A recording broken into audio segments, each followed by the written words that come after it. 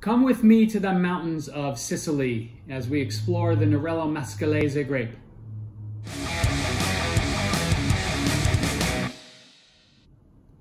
Welcome back to Drinking It In. I'm your host, Chris Cassara. We are here to help you know more and drink better. And we are in Sicily today. Even though I'm actually in Washington, D.C. We are taking our minds to Sicily today. We are drinking some Etna Rosso, which is a classification of wine based primarily on the Nerello Mascalese grape. So the Nerello grape, with its, it also has its little sister, Nerello Cappuccio, which tend to be blended together, is a grape that, they're coming to take me away. It's a grape that really only grows in Italy, in Sicily, near Mount Etna, right? Hence the Etna Rosso, right? Because what we're going to see, oh boy, what we're going to see is that this is a red wine. It's a pretty light red wine. You know, it's probably comes through on the camera, but it's kind of like one of those red wines that you can see through. You know, it's because of where it's grown and the weight of it, right? You're going to get a lot of red fruit, and you could get some ashiness and smokiness because of where it's grown. So think strawberries, raspberries, orange peel, and you know, some smoke notes, right? There's also a floral component to it generally. So if you think about those characteristics, right? It's kind of like Pinot Noir without the, you know, if you eliminate the smoke. So it's you know, as far as the weight of this wine, it's going to be more towards the middle of the scale, right? If I've got, you know, lightweight, heavyweight, it's almost towards the middleweight, you know, medium weight of that scale. You know, so as a result, you know, pork, chicken, grilled veggies, anything really that have anything that has a lot of herbs in it, really good matches. Let's see what this wine. Actually, I'm going to agitate this a little,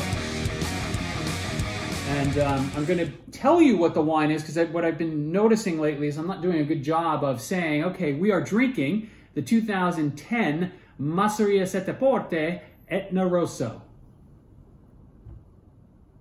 I got it. Okay.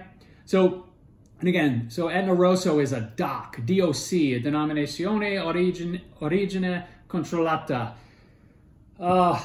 I don't sound like somebody who took 8 years of Italian in his life. Well, apologies to my ancestors and all my cousins. Let's see what this one smells like. Oh, wow. So this smells like the most beautiful candied red cherries that you will ever come across. I'm not getting the smoke note, like that ashy smoke note, but there's like, it smells rocky cherries. Well, this guy is really pretty. Again, 2010, amazing vintage all over Europe. Sicily was no exception. Damn, this is beautiful. I'm getting some of the I'm getting the roses, the floral notes are coming through. Ooh.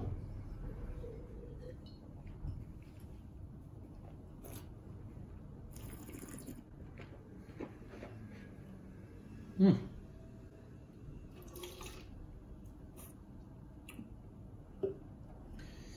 Wow. Now, I mean, I've been drinking a good amount of Etna Rossos over the last, not drinking a good amount, but I've had several different expressions, attended a few tastings over the last like 5-7 years as it's really gained in popularity. But you can really see why these wines are becoming more sought after.